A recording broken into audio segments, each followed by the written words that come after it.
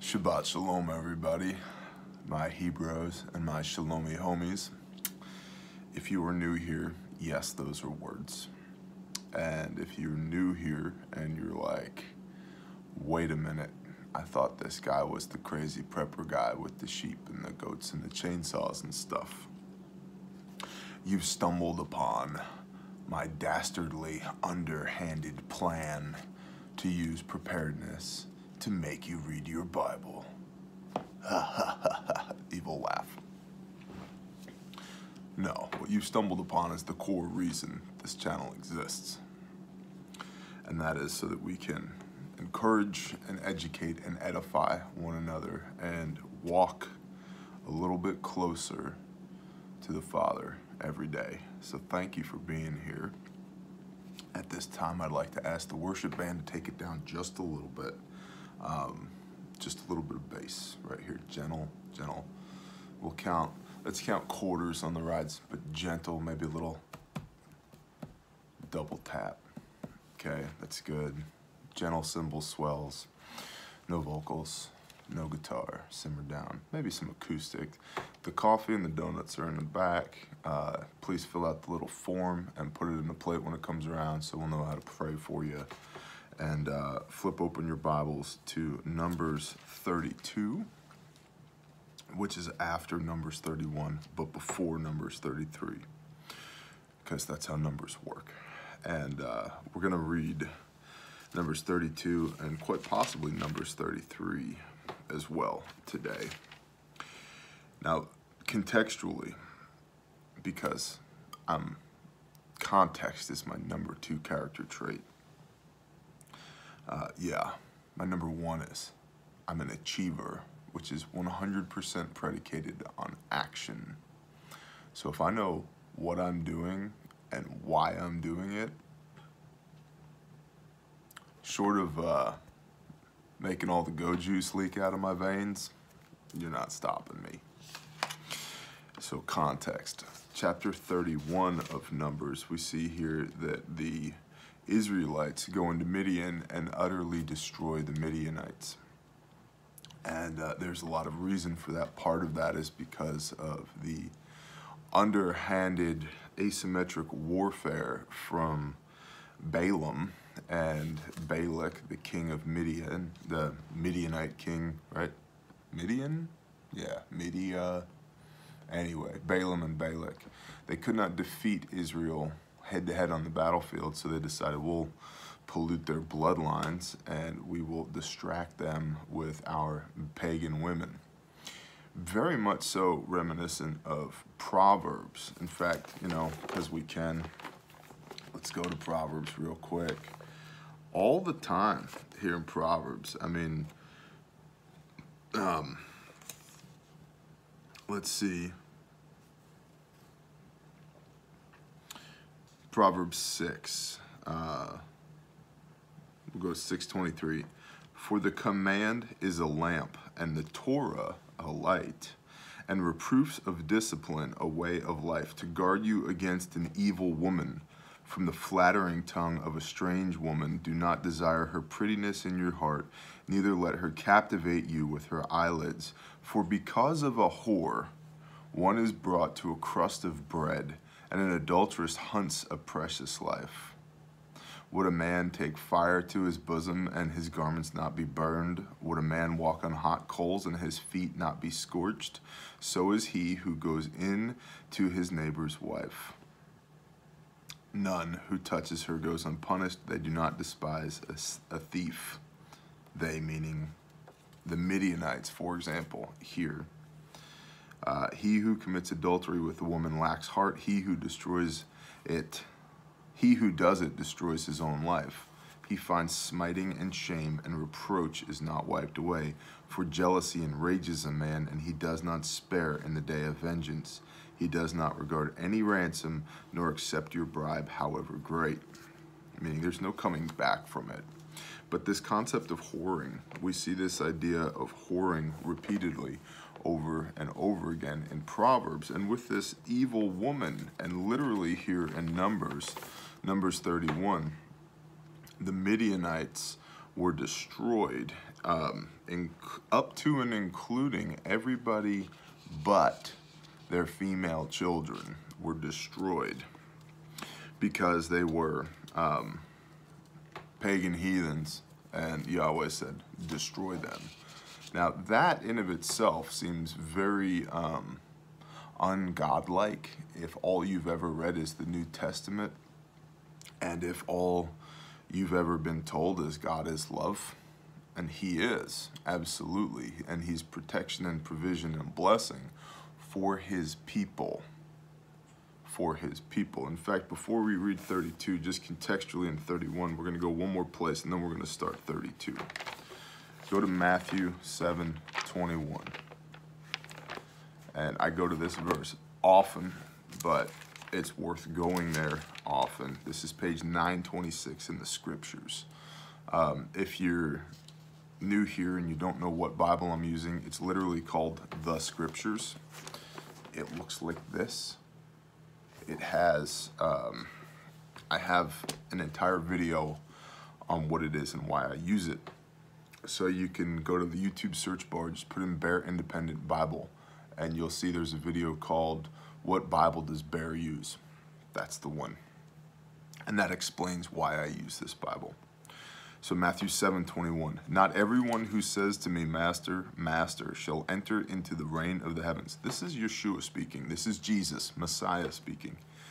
Not everyone who says to me, Master, Master, shall enter into the reign of heavens. Not everybody who claims me as Messiah is getting into heaven.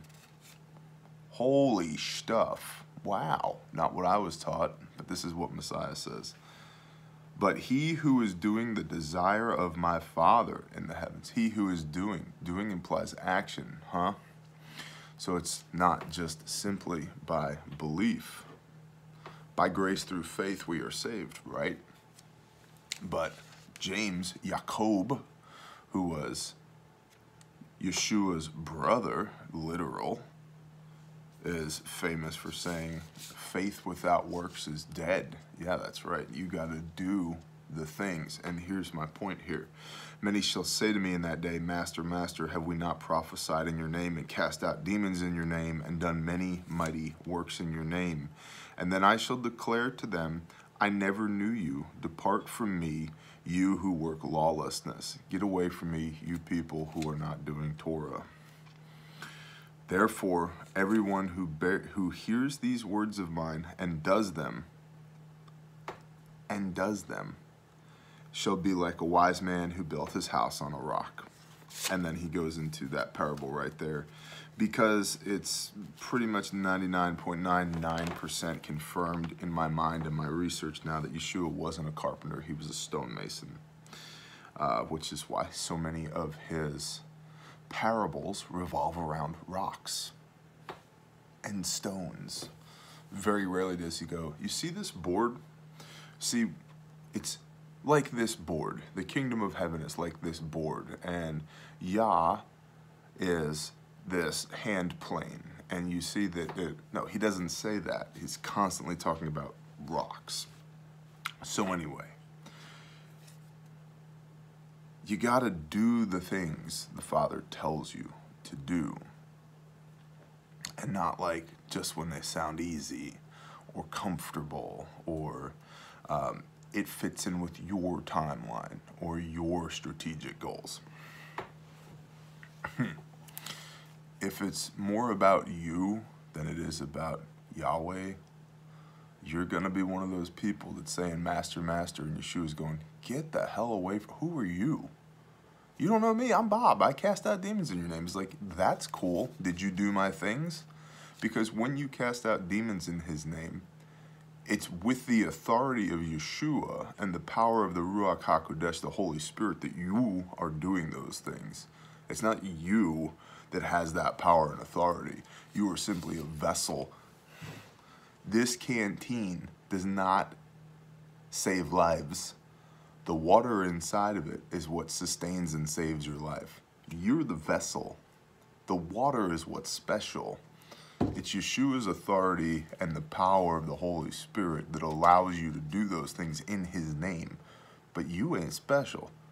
I'm not special either. So just because you were a vessel that held the living water for a short period of time. Doesn't mean if you don't do the things that we've been told to do, commanded to do this forever.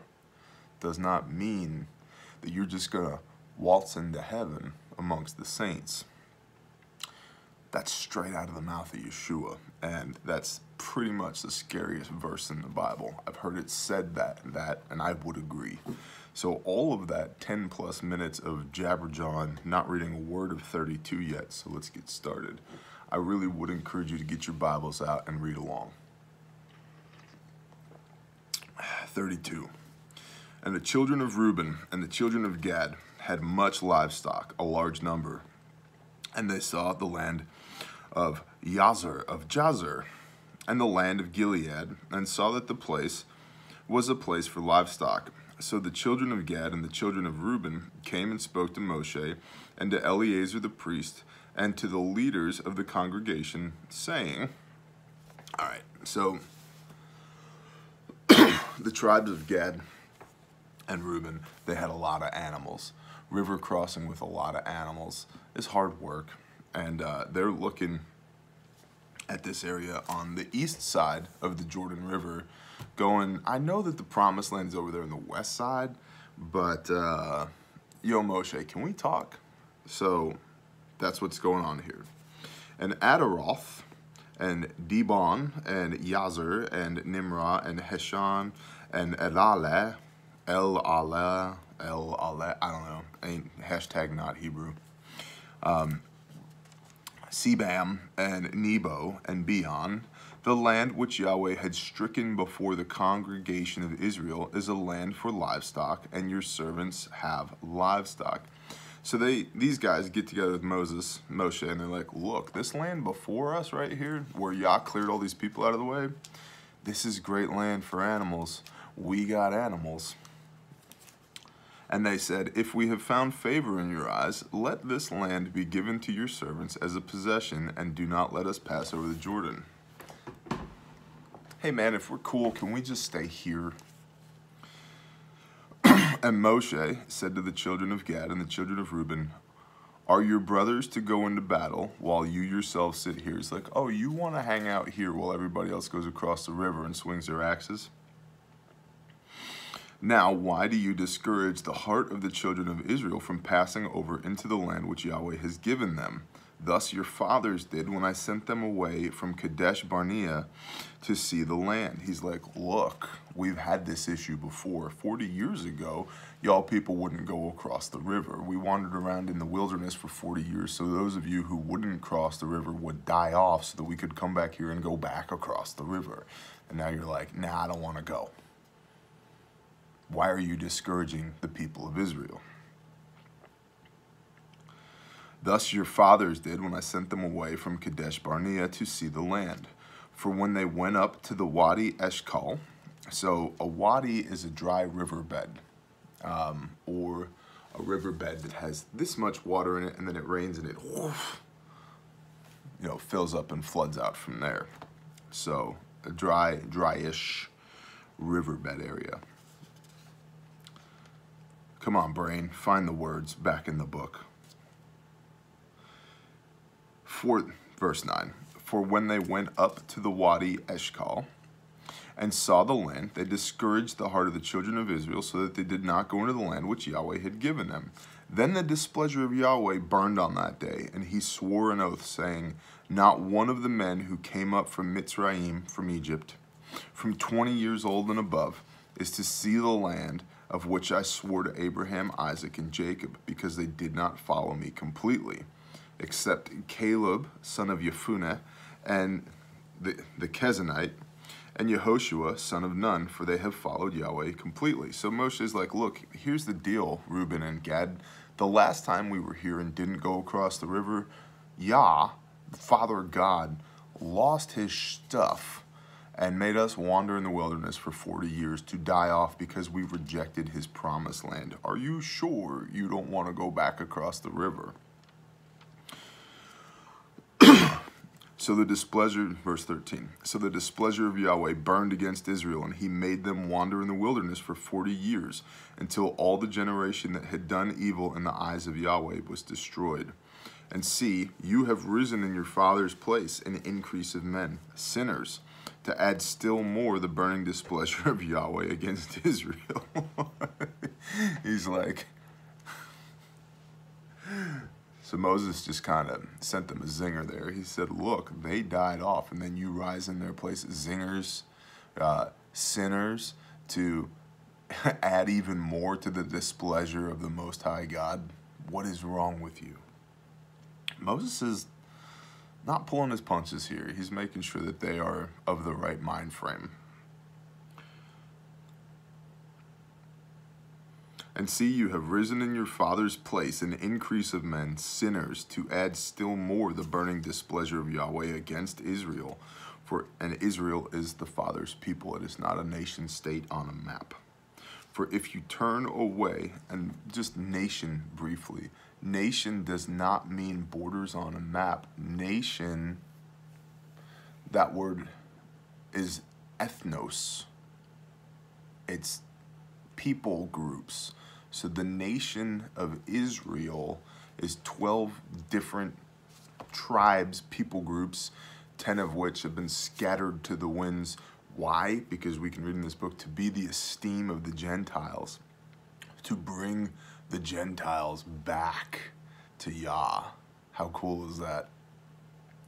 But it's groups of people, not... So the nation of Israel is groups of people across the world who serve the kingdom, who serve the kingdom's creator, who are indwelt with the Holy Spirit, who are saved by Yeshua Messiah. That's Israel, not, you know, this little strip of land in the Middle East that the United Nations decided should be given to a group of people in 1948. And then we can get deeper on that at some point, and perhaps we should, because part of Israel is in Israel, but Israel is not Israel. Know what I mean? Got it. That's not confusing at all. Verse 15, for if you turn away from following him, from following Yah, he shall once again leave them in the wilderness, and you shall destroy all these people. Then they came near to him and said, let us build sheep enclosures here for our livestock, and cities for our little ones. But let us be armed, hastening before the children of Israel, until we have brought them to their place. And our little ones shall dwell in the walled cities because of the inhabitants of the land. So check this out. They're like, all right, picking up what you're laying down here, Moshe. We got a plan. We're going to build some sheep pens here. And remember, they just came back with 675,000 sheep from destroying the Midianites. That's a lot of sheep. I've got like a 1/10 of 1% of that out here. And I'm like, ugh, time to feed the sheep again, you know. So they got a lot of sheep. So like, here's the deal, Moshe. We're going to build sheep enclosures here for livestock. And we're going to build some cities for our families, our little ones. But we ourselves, we will be armed. We'll have our swords. We'll have our axes. We'll have our M240 Bravos. They didn't have Bravo, but whatever. They could have. Time traveling Jesus. Sorry, brain fart. They should have had Bravos, but we'll stay here, or our animals and our little ones will stay here. We will arm ourselves, hastening before the children of Israel. Not only will we will go out in front of the rest of y'all until we have brought them, the rest of these tribes, to their place. And our little ones shall dwell in the walled cities because of the inhabitants of the land. That way, we won't have to bring our kids into the war zone. Our kids can stay back here. Our livestock can stay back here. We'll use this as a staging position. Then we will arm ourselves, go in, because our kids and our livestock are back here.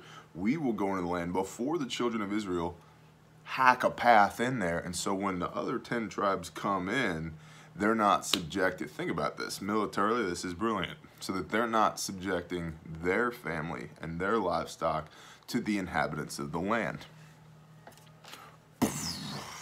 Pretty damn cool, huh? We shall not return to our homes until every one of the children of Israel has received his inheritance.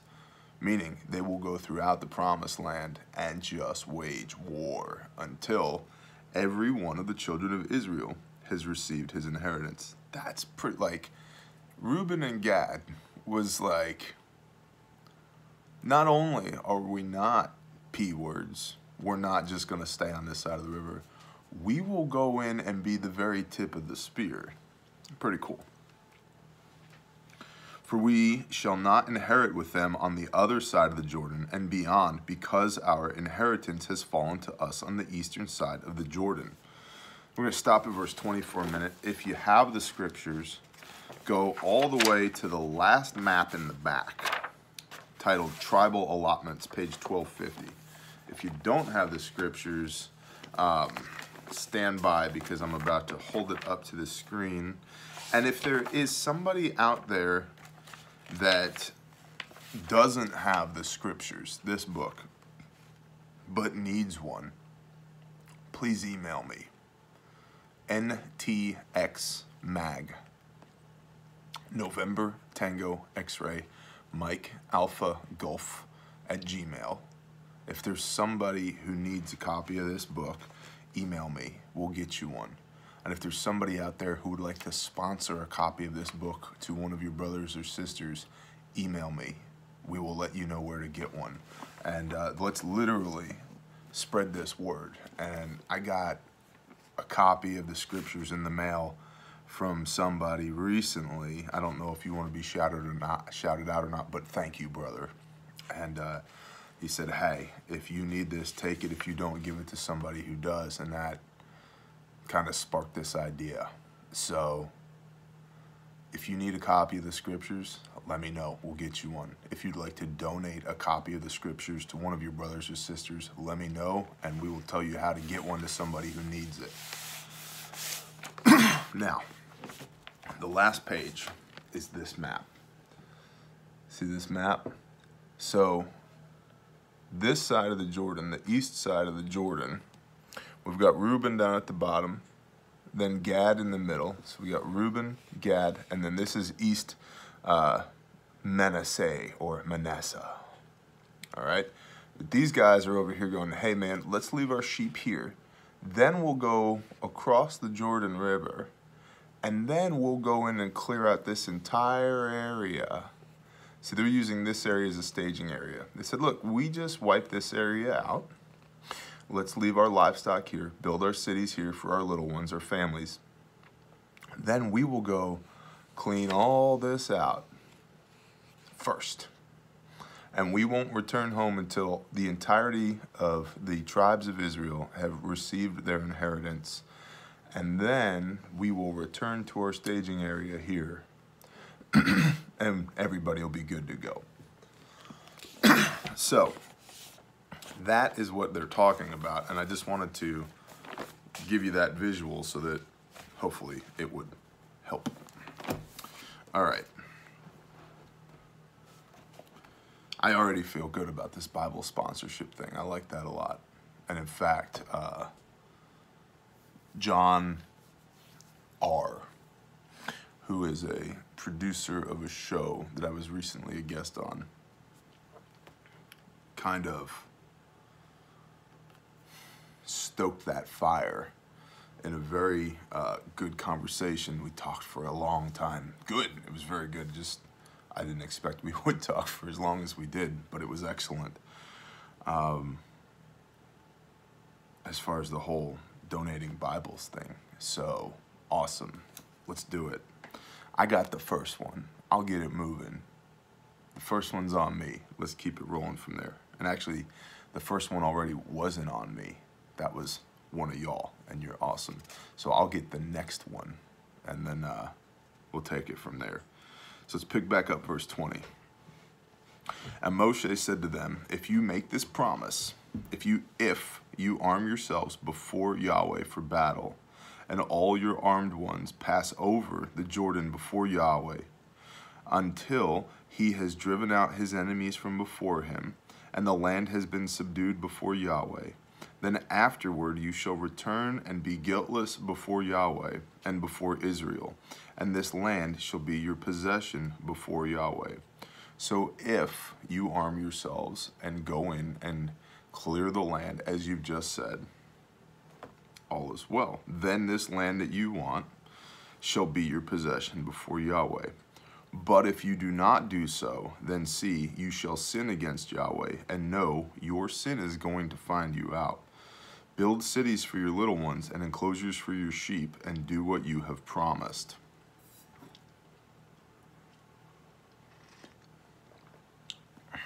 Yup, and do what you have promised. Didn't we just see recently, right here in Numbers 30, and Moshe spoke to the heads of the tribes concerning the children of Israel, saying, this is the word which Yahweh commanded. When a man vows a vow to Yahweh or swears an oath to bind himself by some agreement, he does not break his word. He does according to all that comes out of his mouth. Right? So this should be fresh in their mind. So, chapter 32, verse 24, again, build cities for your little ones and enclosures for your sheep, and do what you have promised. And the children of Gad and the children of Reuben spoke to Moshe, saying, your servants are going to do as my master commands. Our little ones, our wives, our flocks, and all our livestock are going to be there in the cities of Gilead. But your servants are passing over, every armed one of the army, passing over, going across the river, all of us who are armed in the army, before Yahweh to battle as my master says. And Moshe gave command concerning them to Eleazar the priest, to Yehoshua the son of Nun, and to the heads of the fathers of the tribes of the children of Israel. So Moses passed the word out. Who did he pass it to? Eleazar the priest, to Joshua, Yehoshua, and to the heads of the fathers of the tribes of the children of Israel, so that, you know, game of telephone. Think of like an emergency contact tree, where there's one person at the top, and they call 3 people, and each of those 3 people call 3 people, and each of those 3 people call 3 people, and so by the, you know, the 4th iteration, we got, you know, 60-some people. By the, I'm guessing here, by the 10th iteration, we've got thousands of people, right? And so that's what they're doing. He's going to the heads, the top, and then disseminating that information downward.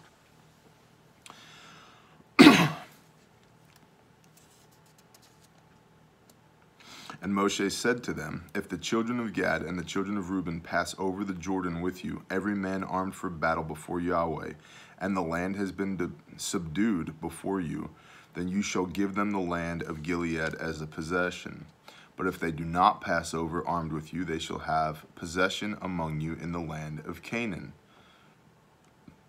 So if they don't go, they are going to end up in the land of Canaan on the other side of the Jordan among these other 10 tribes.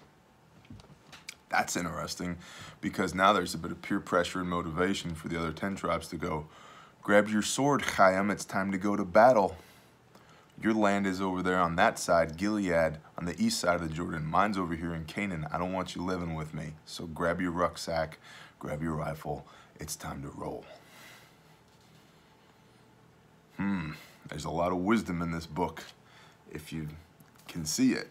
If you just read it. I mean, how many times must I beg people to just read your Bible? All you got to do is just read it, and it's there. And I pray over mine every time I open it. And I said, Father, just show me what you need me to see. And I'm never disappointed. Then the children of Gad and the children of Reuben answered, saying, as Yahweh has said to your servants, we do so.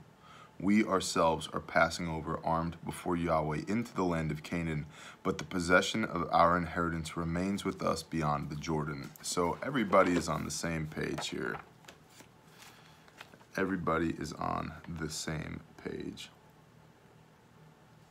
So interestingly enough, in Hebrew, Reuben means he has looked upon my affliction, and Gad means good fortune.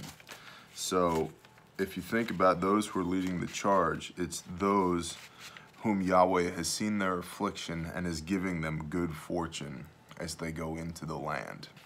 How cool is that?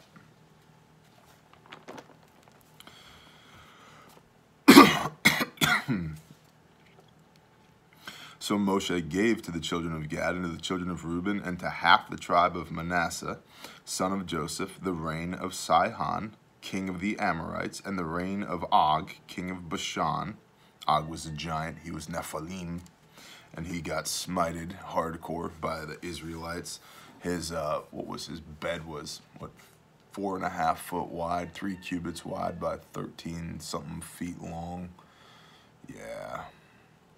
Yeah, just a little guy.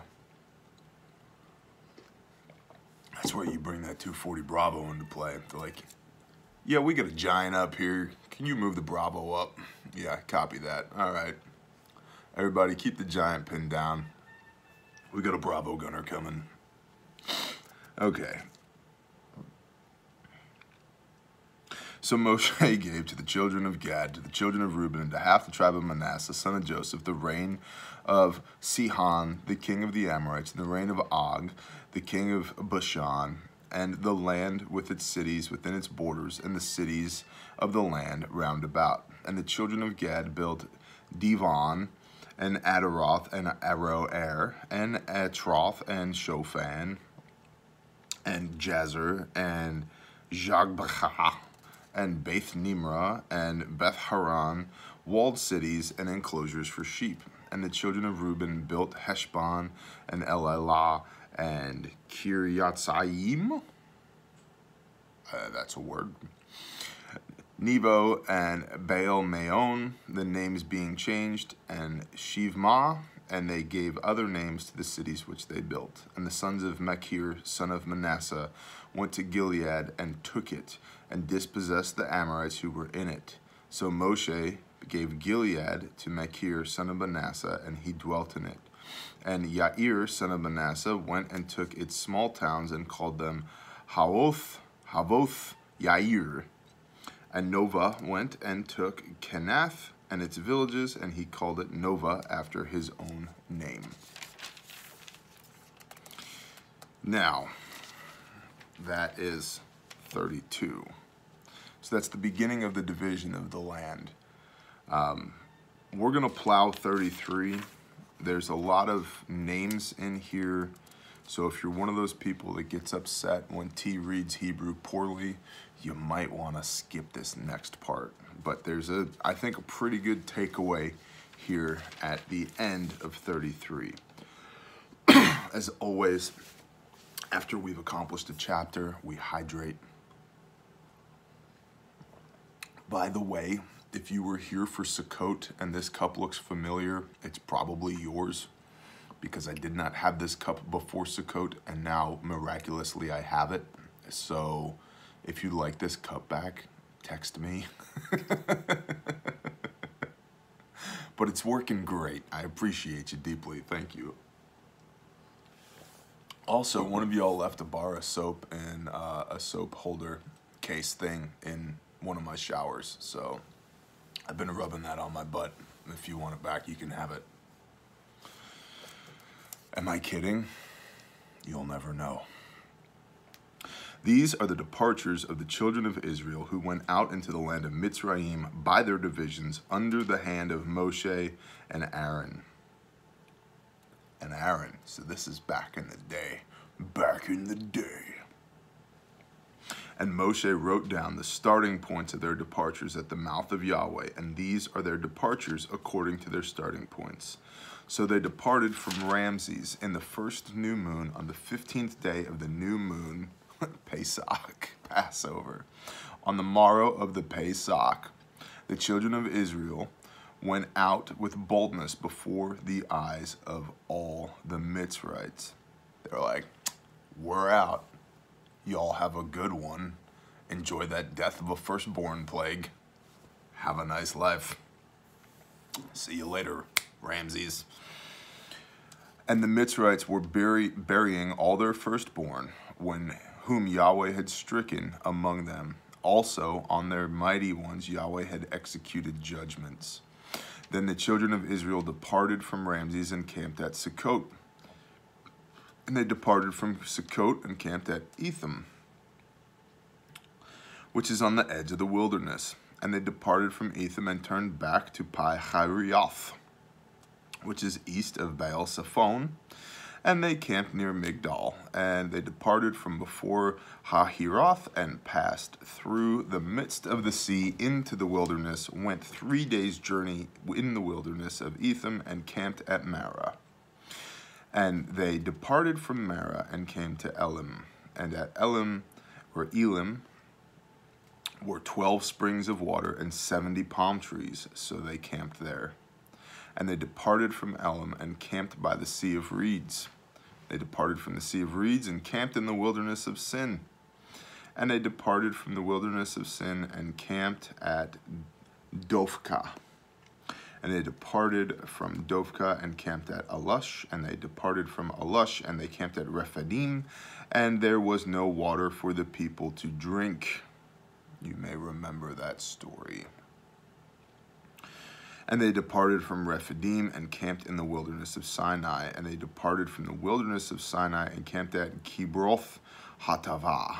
And they departed from Kibroth Hatavah and camped at Hatzeroth. I like Hatzeroth. Hatzeroth sounds like it'd be a really good black metal name. Hatzeroth. But also like, if you had a hat and then you took it off, you'd be like, who's that guy? You'd just be like,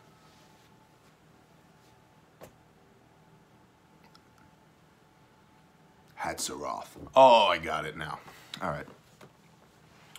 And they departed from Hatzeroth and camped at Rithmah. And they departed from Rithmah and camped at Ramon Peretz. And they departed from Ramon Peretz and camped at Libnah. And they departed from Libnah and camped at Rizah, not from the Wu-Tang clan. And they departed from Rizah and camped at Kehelata. And they departed from Kehelata and camped at Mount Shepher. And they departed from Mount Shepher and camped at Harada. And they departed from Harada and camped at Machaloth. And they departed from Machaloth and camped at Tahath. And they departed from Tahath. I know, hang with me. And they departed from Tahath and camped at Terah. And they departed from Terah and camped at Mithka. And they departed from Mithka and camped at Hashmonah. And they departed from Hashmonah and camped at Moseroth. And they departed from Moseroth and camped at Bene Yachan. And they departed from Bene Yachan and camped at Hor Chagidad. That's a cool one, Chagidad. And they departed from Hor Chagidad and camped at Yothbatath. And they departed from Yothbatath and camped at Abrona. And they departed from Avrona and they camped by Etzion Geber. And they departed from Etzion Geber and they camped in the wilderness of Sin, which is Kadesh. And they departed from Kadesh and camped at Mount Hor and on the boundary of the land of Edom, the Edomites. Then Aaron the priest went up to Mount Hor at the mouth of Yahweh and died there in the 40th year after the children of Israel had come out of the land of Mitzrayim on the first day of the 5th new moon. Now Aaron was 123 years old when he died on Mount Hor. And the sovereign of Arad, the Canaanite, the king of Arad, the Canaanite, who dwelt in the south of the land of Canaan, heard of the coming of the children of Israel. So they departed from Mount Hor and camped at Salmonah. So the king in that region heard that Israel was coming. And so they were like, we don't want no trouble. So they just moseyed. They moseyed on to Salmonah. And they departed from Salmonah and camped at Punan.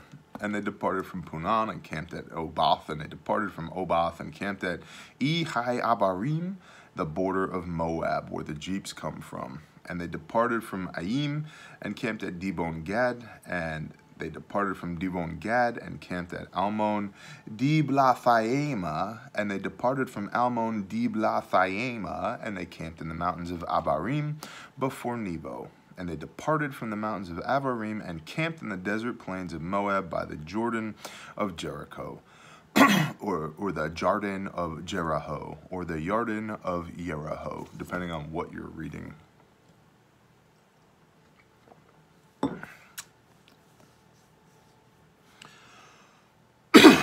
And they camped by the Jordan from Beth Yeshimoth as far as Abel Shittim in the desert plains of Moab, where the jeeps come from. And Yahweh spoke to Moshe in the desert plain of Moab by the Jordan of Jericho, saying, Speak to the children of Israel, and say to them, when you have passed over the Jordan into the land of Canaan, then you shall drive out all the inhabitants of the land before you, and shall destroy all their engraved stones, and shall destroy all their molded images, and lay waste to their high places.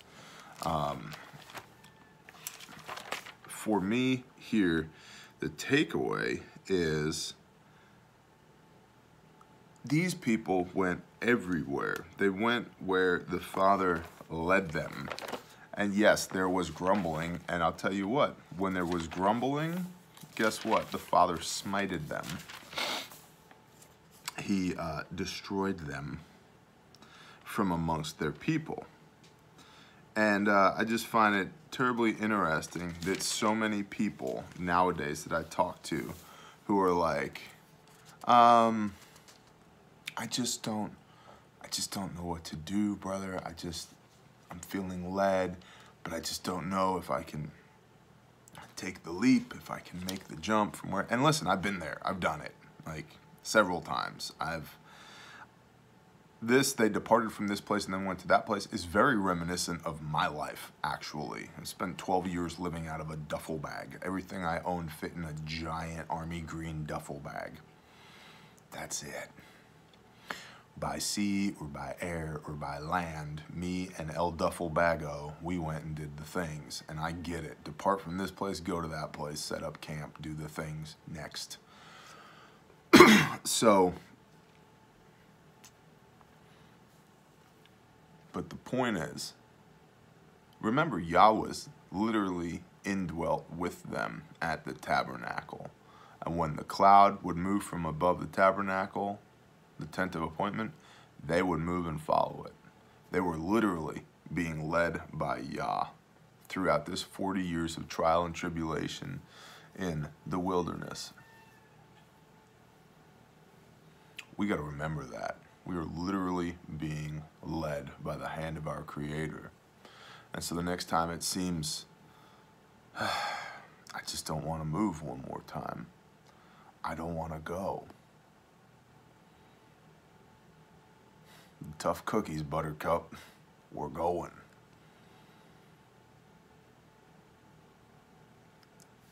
This walk is not always easy, but it is always good.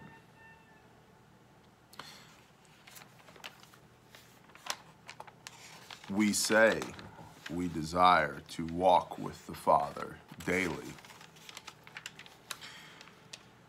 If you walk with the Father daily, you're gonna leave one place and end up at another repeatedly. So saith me, so saith Numbers chapter 33.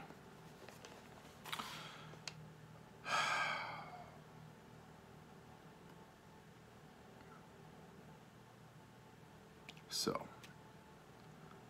when you feel that tug on your heart, it's time to go. It's time to go. Strap on your sandals, wipe the dust from your feet, and move out. Israel did it repeatedly for 40 years, so.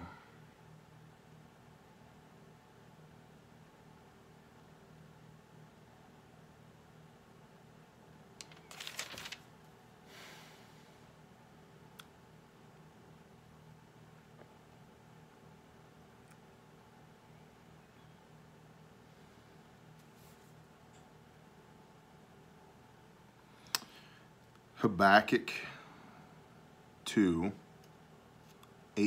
page 628. Stick a finger there, because here in Numbers 52. Then you shall drive out all the inhabitants of the land from before you, and shall destroy all their engraved stones, and shall destroy all their molded images, and lay waste to all their high places. Habakkuk 628. Page 628. Habakkuk 2, verse 18. Of what use shall a carved image be? For its maker has carved it, a molded image and a teacher of falsehood. For the maker trusts what he has made to make dumb idols. Woe to him who says to wood, awake, and to silent stone, arise. Is it a teacher? See, it is overlaid with gold and silver, and there is no spirit at all inside it. But Yahweh in his set apart Hakal, let all the earth be silent before him.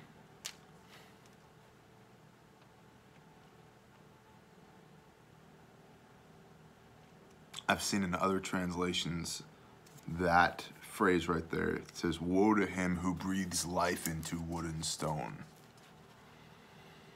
Remember that the next time you see a carved image hanging on the wall of a church. Telling you, the most dangerous but productive thing you can do for your walk with your Creator through the wilderness of sin is to read your own damn Bible for yourself. You're going to come away with so many takeaways in here that are so against everything that you've been taught your entire life. Simply because what you've been taught your entire life has an agenda, and it's not the perfect truth of Yahweh.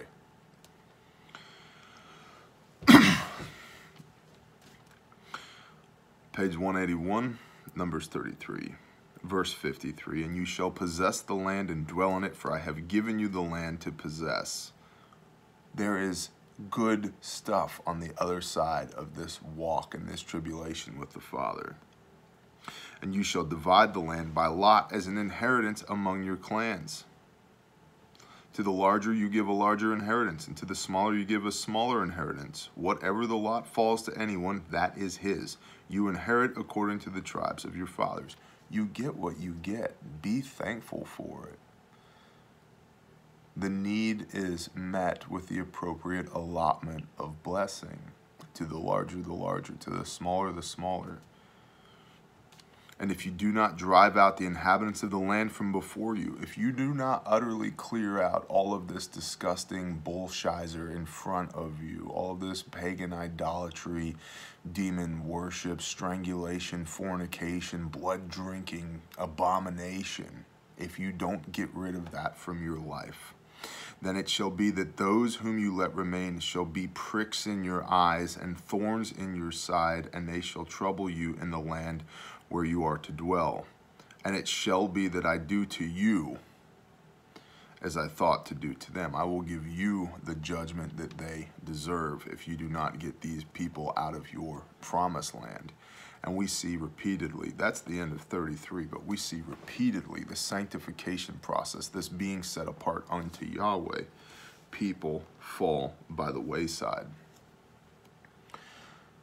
People fall by the wayside. And it's not just your drug addict buddies or your friends from the metal scene that all are Satan worshipers and idiots or atheists or whatever.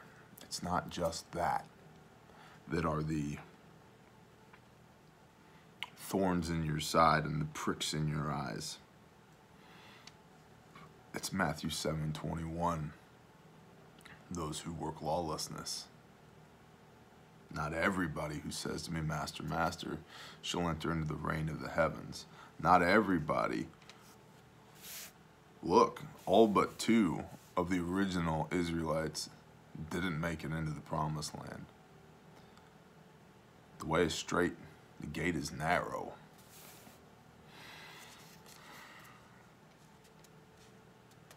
If you do not drive out the inhabitants of the land from before you, then it shall be that those whom you let remain shall be pricks in your eyes and thorns in your side, and they shall trouble you in the land where you dwell. And it shall be that I do to you all that I thought to do to them. There's one last thing that comes to mind. It's back in Proverbs. Let's go to Proverbs. Proverbs 6. 12. A man of Belial, a wicked man, walks with a perverse mouth, winks with his eyes, shuffles his feet, points with his fingers. Perverseness is in his heart, plotting evil at all times. He sends out strife. Therefore his calamity comes suddenly. Instantly he is broken, and there is no healing. These 6 matters Yahweh hates, and 7 are an abomination to him. These are the 7. A proud look, a lying tongue, and hands shedding innocent blood. A heart devising wicked schemes, feet quick to run to evil, a false witness breathing out lies, and one who causes strife among brothers. One who causes strife among brothers. That one sticks out to me. Remember that. My son, watch over your father's command and do not forsake the Torah of your mother. Bind them on your heart always. Tie them around your neck when you are walking about. It leads you when you lie down. It guards you, and when you have woken up, it talks to you. For the command is a lamp, and the Torah is a light, and reproofs of discipline a way of life, to guard you against an evil woman from the flattering tongue of a strange woman, as we saw earlier.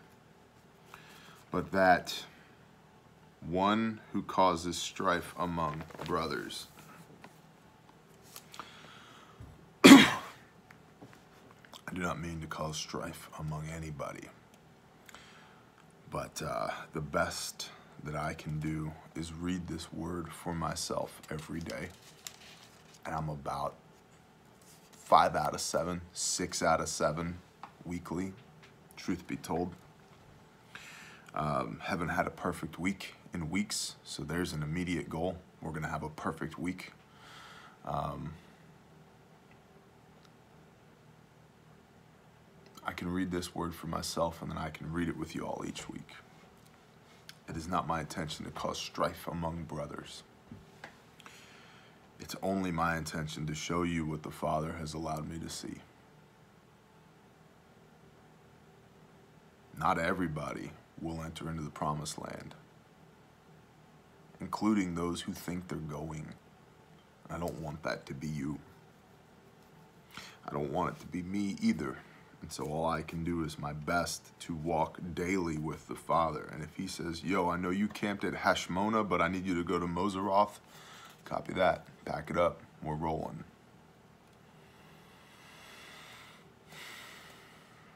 Because there is an inheritance on the other side of that. And if we do the things, we get to claim that inheritance.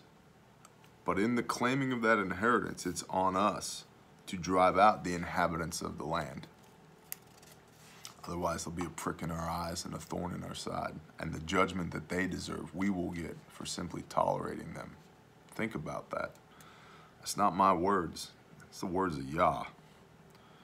Yahweh spoke to Moshe in the desert plains of Moab by the Jordan of Jericho, saying, speak to the children of Israel. And it shall be that I do to you as I thought to do to them. Copy that. That's the end of Numbers 33. And I don't know where my bookmark went. So, improvise, adapt, and overcome. Can't use that. That's my page holder in Revelation. We'll use this. What is this? That's another video for another time. But discourse on the biblical expectations of Gentiles to keep Levitical law. Yeah, whole nother video for another time. Shalom and blessings, y'all. I hope that this was edifying for y'all. I really do. It's what keeps me coming back to YouTube each week. So thank you for the opportunity to read the word with you. Shalom.